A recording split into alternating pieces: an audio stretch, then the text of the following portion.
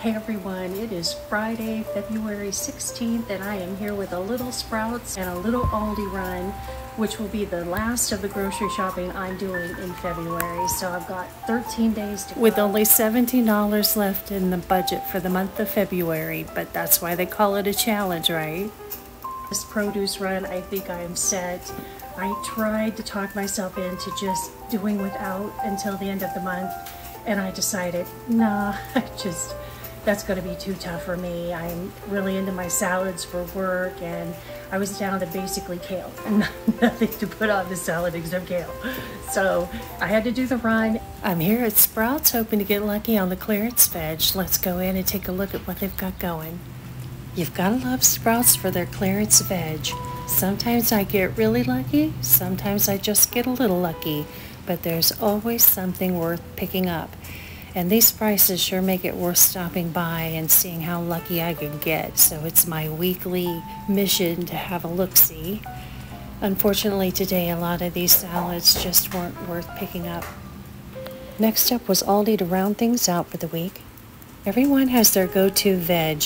Mine is bell peppers and broccoli, and I've been out of broccoli for about 10 days, and Aldi has a pretty good price on it today at $1.45 a pound, so I'm gonna have to pick that up.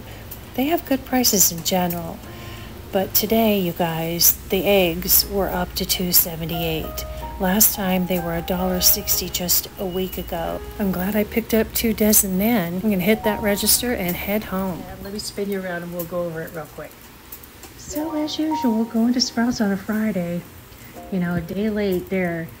It looked like I could have gotten lucky on my beloved kohlrabi slaw, but I missed the game, missed out, but that's okay. At least I found what I did.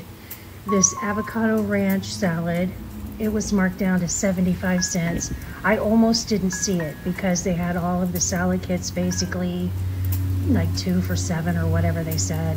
And then they had a clearance sticker on top of that. So good thing I had a second look. This is mostly, you know, cabbage-ish, but I'll mix it with kale. And then they had this little pint of mixed chopped peppers. That was 75 cents. And I'll throw that in my salad also.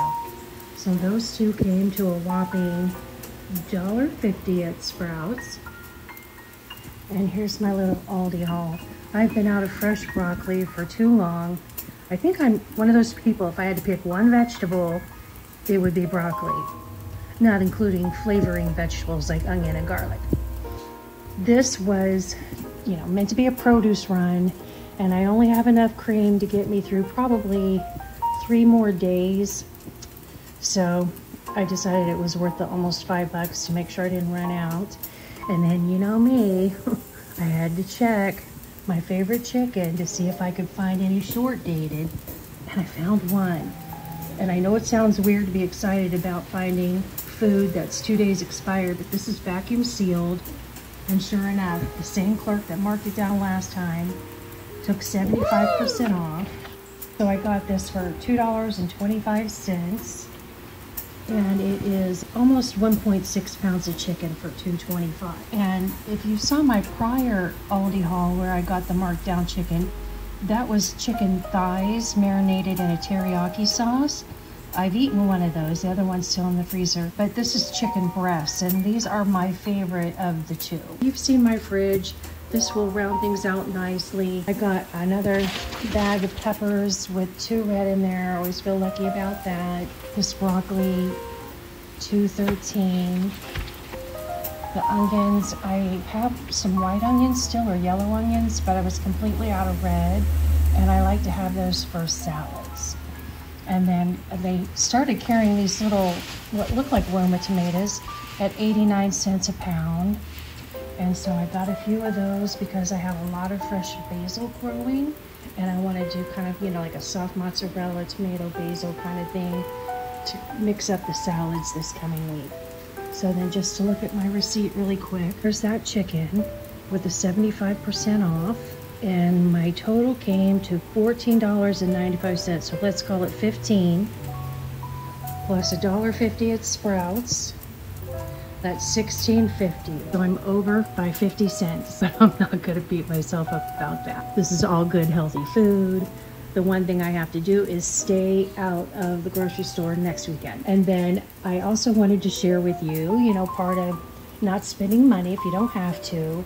Well, Greg Hurwitz is my absolute favorite thriller author, and his Orphan X series is fantastic. Highly recommend. This is his new book. It just released on Valentine's Day.